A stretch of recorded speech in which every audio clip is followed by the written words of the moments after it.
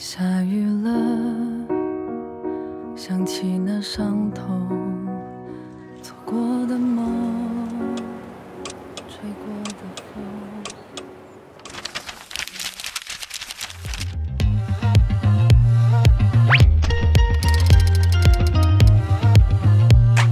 谁用热情把我唤醒，去拥抱这晴朗天气，找到属于我自己的 Sunnee，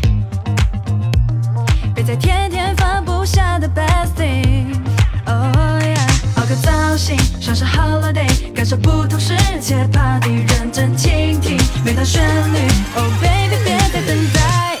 夏日的风继续吹，勇敢释放独特美。如果不做 idol， 我会选择做歌手。如果不做歌手，我会选择做导游。哇，好押韵哦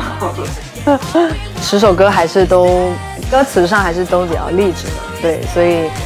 希望大家听了之后也会开心快乐，然后也可以成为他们的循环歌单之一吧，希望。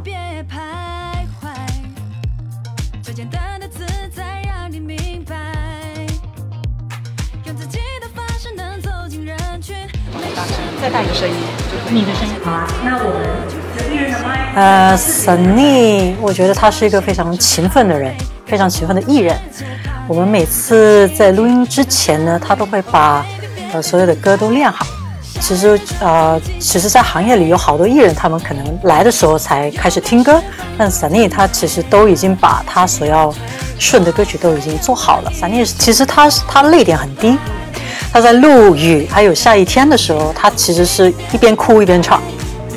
尤其是第一个主歌的时候，他一开始唱的时候他就开始哭了，然后可能会哭个20-30分钟，然后我们就好，情绪再稳定一下再来。像雨这一首歌，其实说的就是不安全感，或者说，失去温暖啊，还是说就是。因为毕竟今天身为一个艺人了之后，其实很多东西都会变成说你要去谨慎，你要去注意很多你形象上的东西，或者说你做人的方式，你说话的方式，因为你有可能你说错一句话，你就会得罪很多人，或者说你说错一句话，大家就会去误解你的意思。因为我歌词里面也有写说，就是想咆哮，但是做不到，或者说想逃离这个圈子，但是我也逃不了。然后我被围绕。然后被别人嘲笑，这首歌写出来就更多就是内心的一些东西，然后有可能在我很对这个世界有一些疑问的时候，我就会希望说能有一个人，或者是说能有一只手，或者说能有一束光是能照亮我，能告诉我说就是我的为什么，他可以回答我就是可以回答我的这个为什么。对，所以我才会写出了这首歌，然后这首歌是我唱了之后，我就会回想起我之前的各种点滴。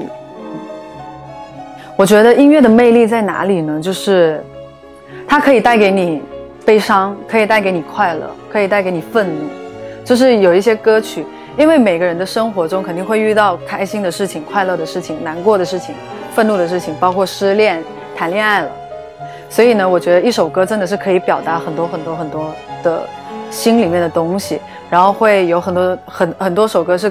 你可以去感同身受的，就像有可能悲伤逆流成河，不哭。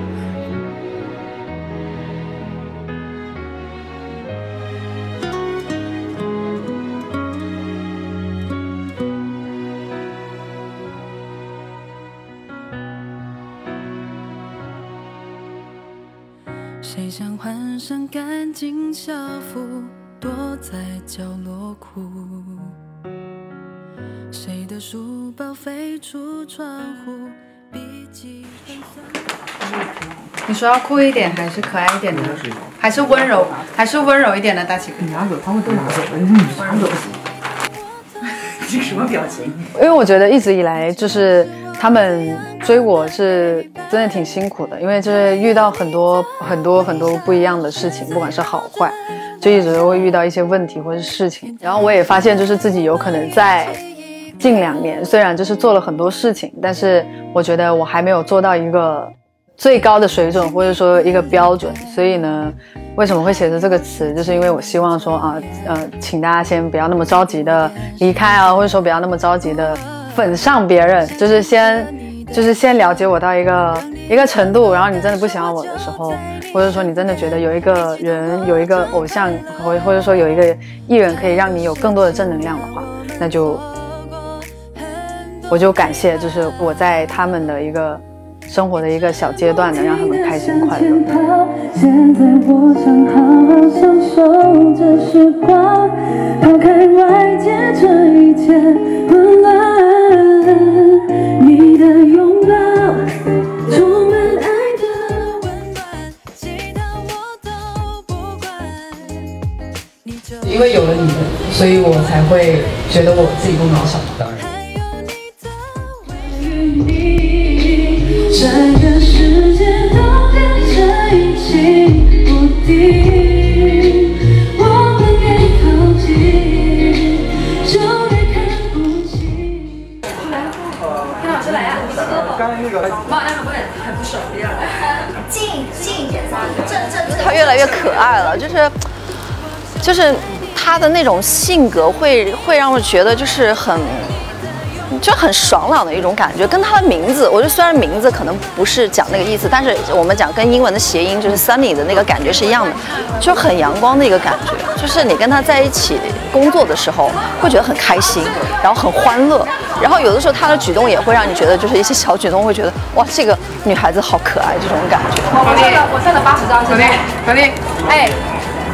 吴总在等你，他正好在看你。拜拜，老师，一会儿见，吴总。别，真的很谢谢你，好想抱你一下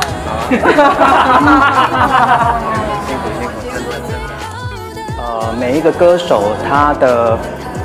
所有的音乐的旅程，第一张作品都是最珍贵的。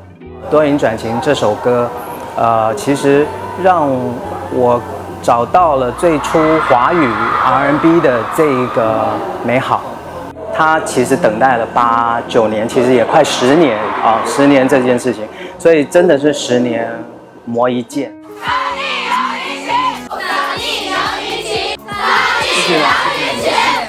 一路走来呢，遇到很多的坎坷，但是到现在到这个为止，我觉得就我对Sunnee，对我现在的生活跟我现在的工作特别的满意。那我也希望未来就是能有更多的作品，然后能做更多有可能我自己没做过的事情，或者说去尝试一些我没有尝试过的方向。对，我希望我都能全面的去学习，去展示更多，去曝光，去做更多不一样的自己，然后成为一个更好的人。